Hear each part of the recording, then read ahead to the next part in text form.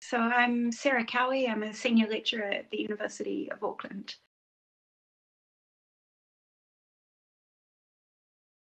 So there are a whole lot of reasons why we do them. I mean, the most obvious one is that we have an itch that we need to scratch, but also we seem to touch our faces more when we feel anxious, or also when we are concentrating on something and we're trying to keep our attention on a task. And there's a school of thought that says that this face touching might relate in some way to, it might have a social function, so it might show that you are sort of self-aware. There's also a school of thought that says that this could be some sort of leftover behavior from primate grooming that's just kind of come through evolution. So nobody knows quite why we touch our face for these reasons, but there are definitely some environmental triggers that tend to occur before we are likely to touch our face.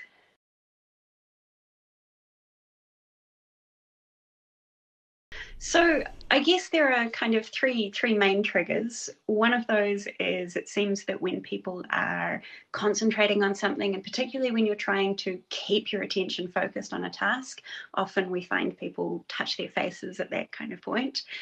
When you're feeling a little bit anxious for whatever reason, that's also another situation where people tend to be touching their faces.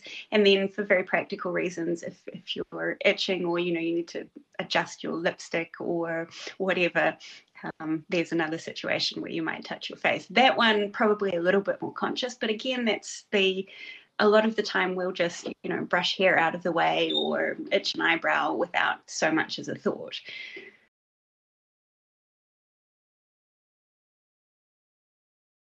It's a little difficult, because the thing with habits is that very often we don't realize that we're doing them. So they are things that occur, actions that occur without any conscious thought. And it turns out that we probably touch our face somewhere more than 23 times an hour.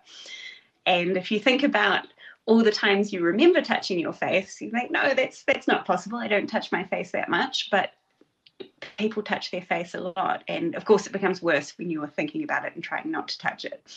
And habits are tricky things to break, particularly when you have a long history of engaging in those habits.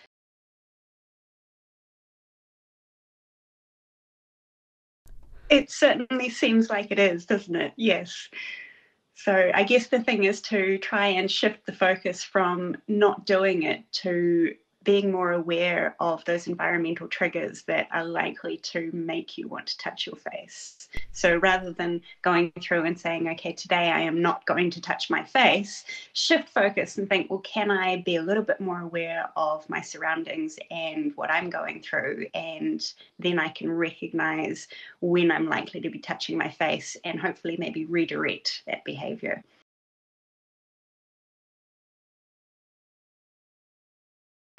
I guess it's about, so part of it is recognizing that some of those behaviors are not behaviors that anybody is consciously aware of doing.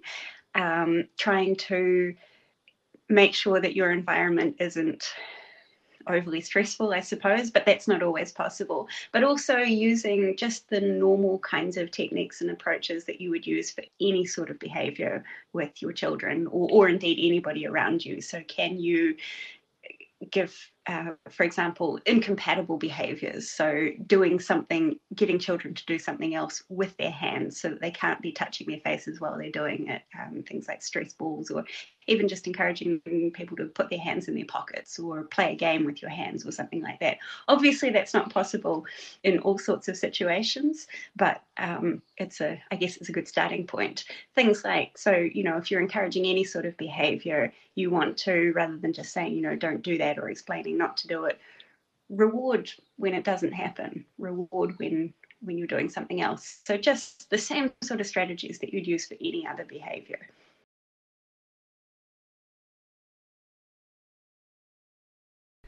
Right, exactly. And there are a whole bunch of really strange things coming out. Like you can get a wristband that vibrates when it seems like you're moving your hands towards your face, or there's an app that tracks your movement and tells you off when it seems as if you're tracking towards your face.